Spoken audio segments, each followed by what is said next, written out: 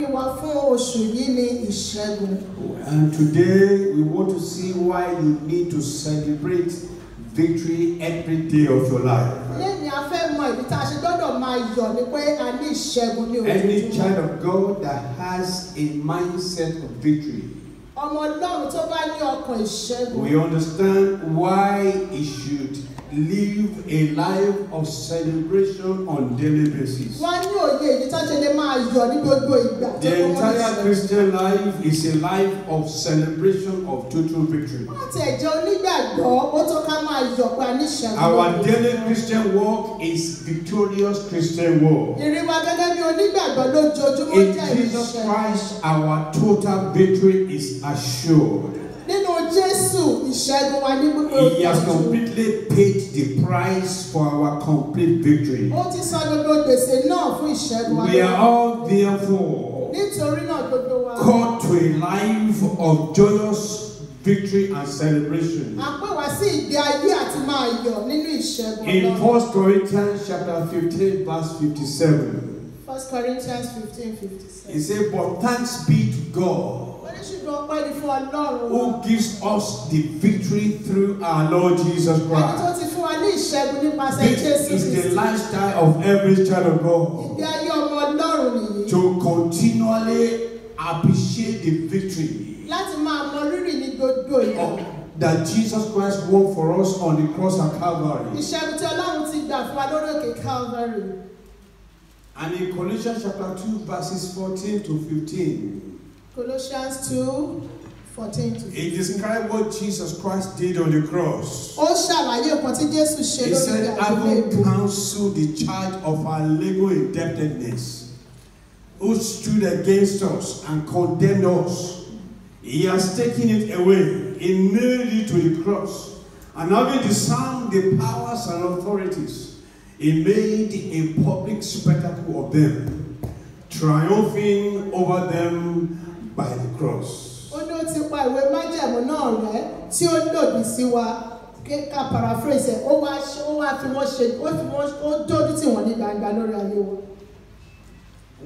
do we mean by victory? It is to overcome. It is to conquer. It is to prevail. To succeed. To fulfill our purpose and our divine assignment. To be a winner. To end well. To break forth. To fulfill our destiny. That's what victory is all about. What do we mean there by total victory?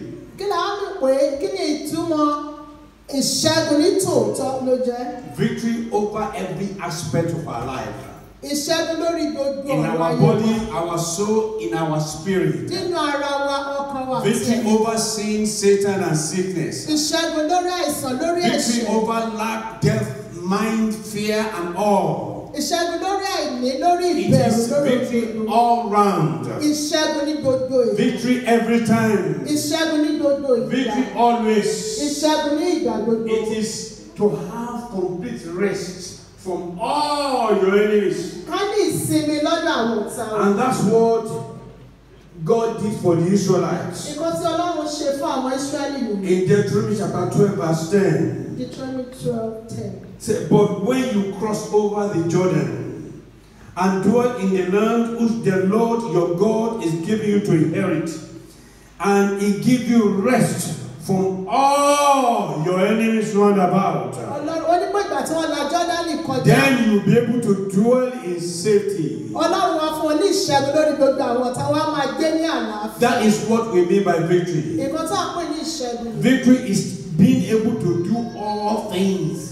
And that's achieved in Christ Jesus. Philippians 4:13. I can do all things through Christ who strengthens me. It is to have dominion over sin. For sin shall no longer have what? Dominion over me. It is to have all round healing. Healing in our body, in our soul, in our spirit. Because Jesus paid it all on the cross at Calvary. It is to be rich in all things, to have an overflow. In the name of Jesus, that is your portion in Jesus' name. It's to be released from the fear of the devil. No fear of death anymore. Hebrews chapter 2 verses 14 to 15. It is to have God, the Almighty One, the one that has never lost any battle before, the one that wins always and all the time, to have him as the captain of your warfare. That is victory that is total. It is to be seated with God above all principalities. Ephesians chapter 1 verses 19 to 22. It is to be able to persevere unto the very end. Matthew 10:22 and Revelation 21:4. Those that endure to the end, they are the ones that will be saved. Those ones that are able to endure to the very end, they are the ones that we have said have total victory. And this is the kind of victory that is assured in Christ Jesus. It is the kind of victory that Jesus was talking about when he said, it is what? It is finished. It is complete. It is all round. It is all the time. That's why the apostle said, is the one that causes you to triumph always. Always. Say always. Always. And this is why our life as God's people is a life of celebration of what? Of victory. We are called to live a life of celebration of victory. And this comes as we allow victory to become our mindset. There are people that live a defeated Christian life. They expect they will be defeated. They expect they will fail. You are by destiny children of victory. The one that died on the cross at Calvary, he has pre-planned victory for us before even the end of the world. The life you are living now, it is being pre-recorded. Praise the Lord. Hallelujah. Praise the Lord. Hallelujah. You see, somebody had another person come to his house and he was watching a football match. And it was between his team and another team. And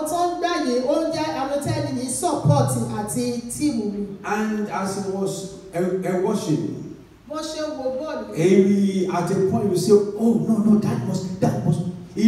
When there's a penalty, you say, Lord, let them score that penalty. When there's a penalty to be done, the man will be praying, let them score. Little did he know it was a pre-recorded match.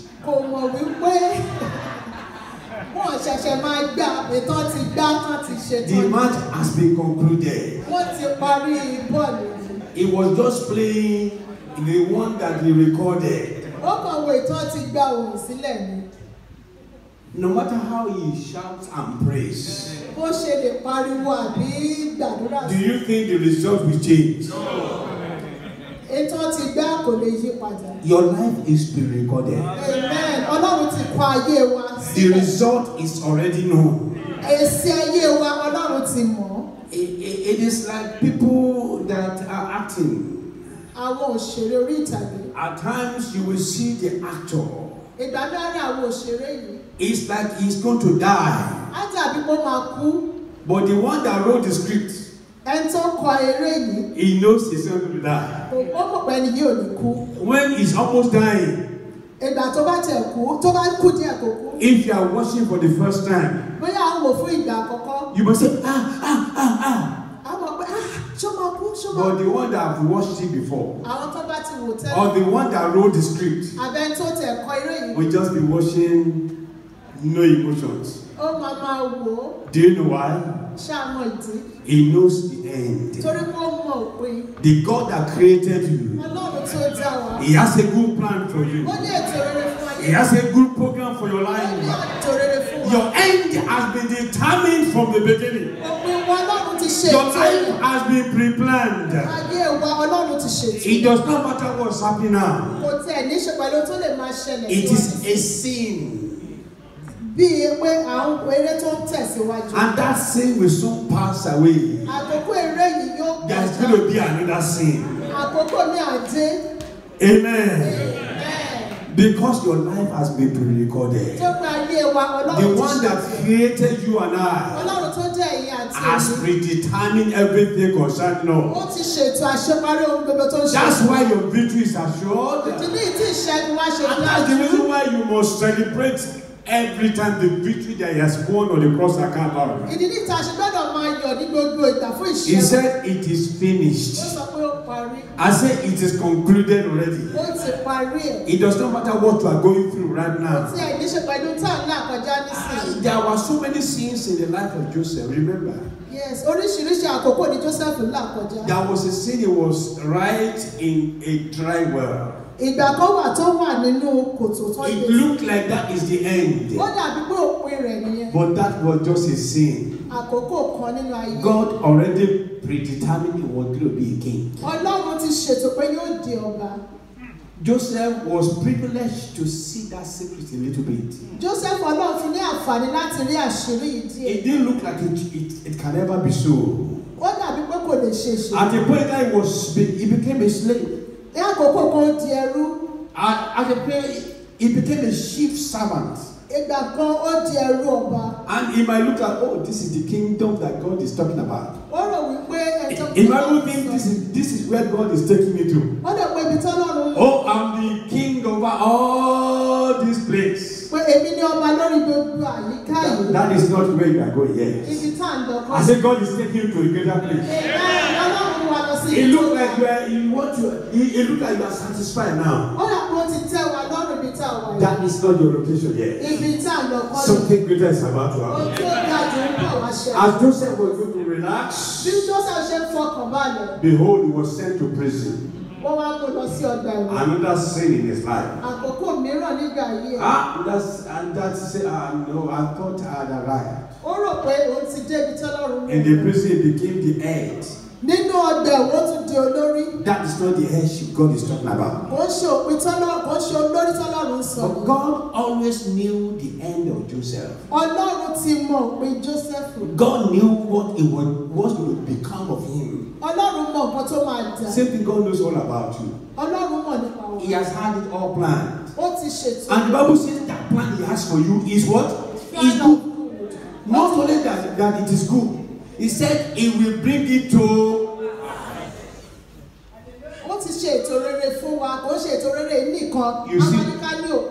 You see why your life is a life of celebration. It does not matter what you are going through.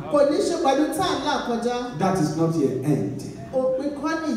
The one that wrote the script of your life, He knows what the end is like. He knows you are still going to reign. It does not matter the way the enemy is battering right now. Have trust in your God. He is the script writer. Your victory is assured. Because Jesus completed on the cross at Calvary. Because that's the reason why He came. He appeared so to can destroy every works of darkness. Everything that will come against you accomplishing your purpose. Jesus appears to destroy them. 1 John 3:8. You are bound to be victorious. Because anyone that's with God is what? Is a majority. Is a winner. He can never lose. Once you're on God's side, you're on the victory side. You are bound to win because your God, my God, is a man of war. You are bound to win because the battle you are going through is not your battle. You are bound to win because God Himself has commanded your enemies to make you untouchable. I say you are untouchable. He has said, touch not my anointed. The one that is anointed is not just the pastor or the evangelist or the preacher. It is every child of God. You carry God's anointing upon your life. Say, I carry God's anointing. I carry God's anointing. A lot of you think it's the pastor that carries the anointing. Or it's the bishop that carries the anointing. It is everyone that received Jesus Christ as their Lord and Savior. You become an anointed man. Amen. You become anointed. Amen. That moment you receive Jesus. The reason why your victory is assured is because He has decreed that no weapon that's fashioned against you will never prosper. You see, victory is sure. When no weapon can harm you. Victory is sure. When all the weapons of the people that will fight against you have been destroyed. Colossians chapter 2 verse 15. He said He made an open shame of them. Your enemies' weapons have been destroyed. Don't worry about the toothless lion. The snake whose venom has been removed. Why are you panicking about that snake any longer? That's what the scripture is saying. The reason why you are sure of victory is because the one that can never lie has promised you victory always. Victory all the time. He has promised you and He cannot fail. You are sure of victory because you are on the winning side. That you are going through right now, God has an ultimate good concerning it. What you are going through right now, Romans 8:28 says, for God works together for good, all things work together for good to those that love Jesus. That is an ultimate good. Everything that the man Joseph passed through, Joseph didn't know there was an ultimate good. Everything the man Moses went through for 80 years in preparing him, he did not know there was an ultimate good ahead of him. In that situation you are passing through, I tell you there's an ultimate good. That ultimate good is of God. And every devices, every plans, every purpose of God are unstoppable. The reason why you are sure of victory, like I've said before, is because your life has been pre-planned. I want somebody to read those two verses for me. I want to hear it. Isaiah 25 verse 1 and Isaiah 46 verses 9 to 11. Yes, come on. Yes. Yes. Yes.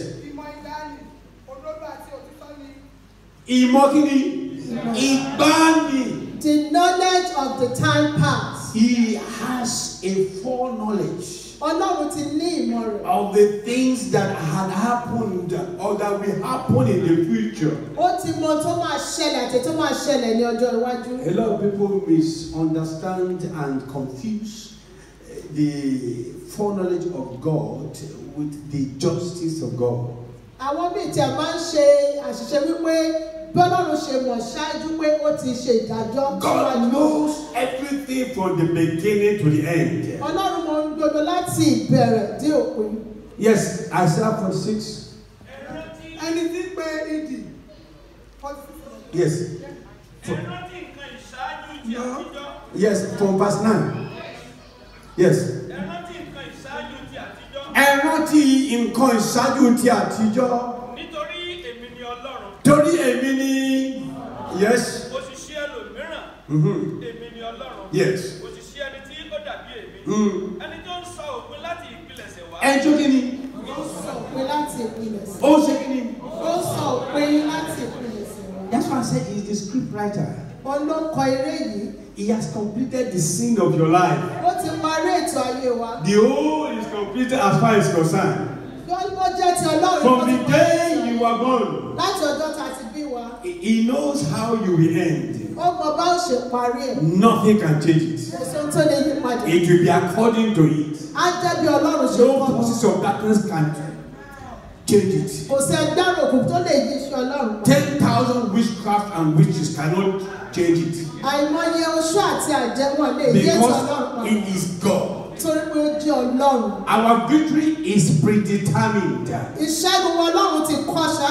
read that Isaiah 48 verse 3, please. Yes. Yes. Yes.